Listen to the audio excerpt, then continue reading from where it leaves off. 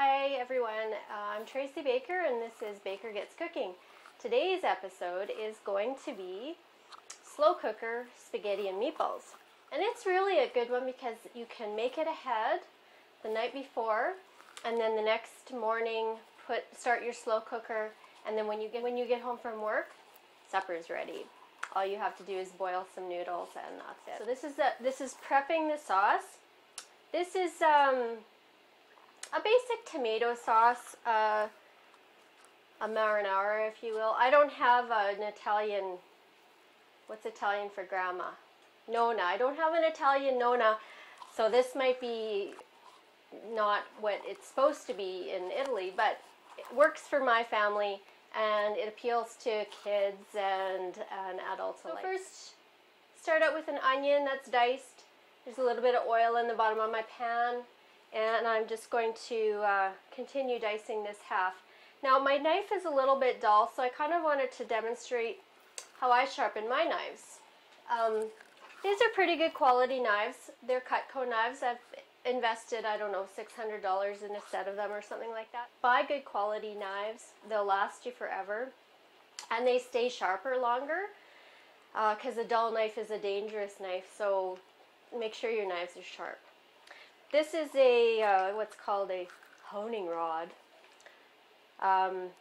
It is used, so it's a piece of steel that's used to kind of maintain the sharpness of your knives. If your knives are very dull, you have to get them professionally sharpened by somebody who knows what they're doing, and then this will keep them sharp. If they get to a point where you can't sharpen them anymore, then they need to be, again, resharpened by a professional, and then you can maintain them with this. So they need to be at about a 20-degree angle to the rod. I hold it like this, perpendicular. So if you think, and I hope you guys can see this okay, this is a 90-degree angle to the rod, that's 45, and that's about 20. So you want to drag your knife along the length of the blade, keeping it at about a 20-degree angle on both sides.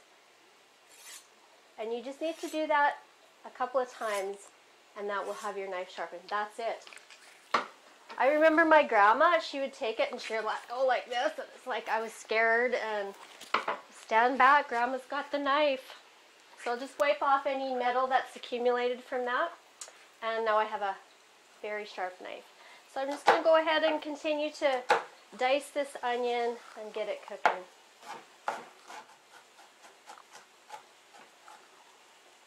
Okay, so in the pot it goes. I'm just going to turn this down a tad. Okay, and we're not going to brown these onions, we're just going to soften them. So just, 10 minutes until they're translucent. I'm going to add a little bit of salt. That's like a 1/4 teaspoon of salt. A little bit of pepper with my awesome pepper mill. And I'll give them a stir. Okay, so you just let those go until they are translucent. That doesn't take very long, and then we'll put the rest of the tomato sauce together. Now the onions have been sauteing for, I don't know, a couple of minutes, and they're starting to get translucent, and I'm just going to grate. This is a micro grater. I'm just going to grate in 3 cloves of garlic. You don't want to put your garlic in when you put your onions in, because it will burn and it gets really bitter and tastes terrible when it burns. So you want to just put it in when the onions are almost done. Whoops, there's a big chunk of it there. And then just cook them a little bit. I think it's important to saute the onions before you add it to the sauce. Even though it's going to be cooking for 6 hours or so, you need to cook the onions first, because the acid in the tomatoes will sometimes prevent the onions from cooking, and they'll be crunchy even after they've cooked for 6 hours or so. So while that's finishing up, I'm just going to turn it down to just to low. I'm going to get started on my sauce, the tomato sauce. So I do mix it right in the slow cooker. This is my slow cooker. It's not pretty. I think I got it as a wedding present, so it's 21 years old. But it still works really well, and it's huge. It holds a lot, so that's why I like it. When it dies, I'll maybe get one of those beautiful stainless steel ones, but for right now, it works perfectly fine. So I have 2 26-ounce cans of plum tomatoes. So I'm going to put those right in the pot. And then I'm going to use my immersion blender. I use this guy a lot. They're really inexpensive now. You could probably get one for, oh, I don't know, around 20, 30 bucks maybe. It came to our marriage with my husband, and I use it a lot. It works really well. So I'm just going to puree these tomatoes, and then we'll add the rest of the ingredients. And then I have two 398 ml cans of tomato sauce. So you can read the labels of your ingredients and make sure that they don't have any nasty additives. Like sometimes they'll add preservative and stuff like that to canned goods. So just make sure you buy a good quality one that doesn't have any of that junk in it. You just want the fruit, the vegetables, and that's it.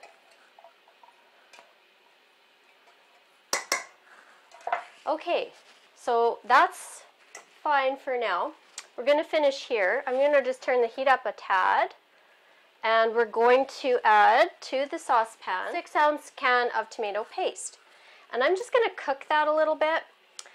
Cooking it just kind of takes the raw flavor out of it and makes it taste a little bit better. It doesn't take long, so you just want to saute this with the onions until the tomato sauce starts turning a little bit darker. So we'll just go ahead and stir that around. Mix it with the onions. And just let it cook for a couple minutes. I think that's about got it. So then I'm just going to turn the heat off, and I'm going to add to the saucepan 3/4 cup of a good dry red wine. Choose a wine that you would drink. Don't choose anything like a cooking wine or anything like that, because it just makes your food taste terrible. Because if you wouldn't drink it, then you don't use it in your cooking. This is an Okanagan red wine that we really like, Canadian Okanagan. There's lots to choose from these days. They've done such a good job of developing that wine country in the Okanagan in Canada, and now they make really, really good red and white wine. Okay, so we're just going to combine that, and then that's going to go right into the pot.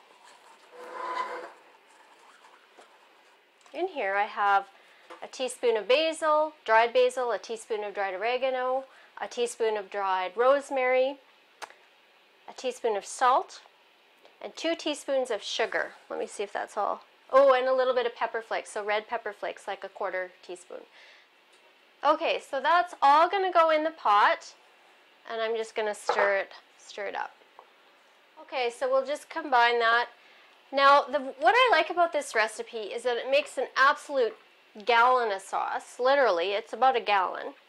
And you prepare it the night before you want to eat it. So from here, I'm going to just put the lid on this crock pot and put the insert. So I'll take it out of the pot like that. I'm going to put the insert in my fridge downstairs, and it's just going to sit in the fridge overnight. Tomorrow, I'm going to take it out of the fridge for about an hour and let it come to kind of room temperature, let it warm up a little bit. You can do it all day. I've done it for, when I go to work, I've done it, set it in the morning and then eaten it that night. That works well too. So tomorrow I'm going to be at home, so I'll do it for about 6 hours. It's such a huge batch that it feeds probably, I would think this could feed almost 15 people. Like, it makes, seriously, almost a gallon of sauce. But it's really good, and it freezes excellent. So I divide it up into smaller portions and put it in the freezer, and when I need a quick meal with an awesome sauce, I've got it. That's what makes my life easy. Okay. So we'll see you in the morning. Hi everyone, we're back. It's about 12 o'clock afternoon, and I'm going to put in here about 2 dozen ready-made meatballs. You can make your own. Maybe that's another segment for the future, or buy them. I've done that. You do what you have to do to make your life simple. So I'm going to put it in the crock pot on high for about 5 hours. You can do this first thing in the morning. Say you're going to leave to go to work. You can do it first thing in the morning. Put it on low for about 12. So we'll be back and we'll cook some pasta and put some sauce on the pasta. We're back and it's just about supper time. So I have cooked about 900 grams of white pasta in lots of water with a lot of salt in it. So you want your pasta water to be fairly salty. It needs to taste like, well, the Italians say it needs to taste like the sea. So that's probably more salt than what you are used to putting in there. So I taste my water, and if it tastes like sea water to me, then it's good, and it adds a lot of flavor to your pasta. So I have a lot of pasta. I'm feeding my family of 5, and I hope to have leftovers, but they really like pasta, so I may not have too many. So we're just finishing off, getting ready to sit down at the table. There's plain pasta in the pot here, and I'm going to just put it on the burner with some sauce. Now this is how you should finish off your al dente pasta. So take it out of the water when it still has a little bit of crunch inside of it, and then you need to put some sauce back on it and finish it off on a high heat for a couple of minutes. And that makes the sauce go right inside the pasta, and it makes it taste really good. It's a little secret, Italian secret. I'm just going to put the sauce on right now. I'm not putting any meatballs on at this point. I don't want that spoon. I want this spoon. So I'm just going to stir that around a little bit. So you just need about 5 minutes on a high heat with plenty of sauce. You want it to be coated, but not sopping, right? It's not about the sauce, it's about the pasta. I think I'm going to put a little bit more sauce on there. Now I don't put the meatballs in at this point because the stirring of the pasta can break the meatballs up. So I'll put them in right at the end.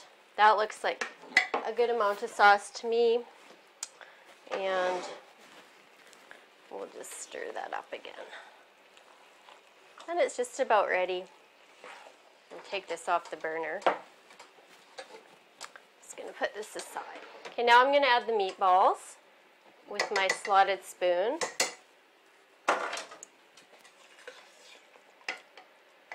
I'm going to leave the rest of the sauce in the pot because there's plenty of sauce here to freeze for another meal. Okay. I prefer to freeze the sauce without meatballs. It just, sometimes the freezing and thawing can break the meatballs up. So I freeze the sauce with no meatballs in it, and then when I unthaw it, then I would add, you know, another 24 or 30 meatballs to that. This, I hope, will feed my family for a couple of meals, and then I'll get a third meal out of it in the future sometime. And there you have it. Looks awesome. Smells really good. My family likes to have a little bit of cracked, freshly ground pepper on their pasta, and a little Parmesan cheese. And I'm just going to have a little taste here. Let you know how things are. Smoking hot.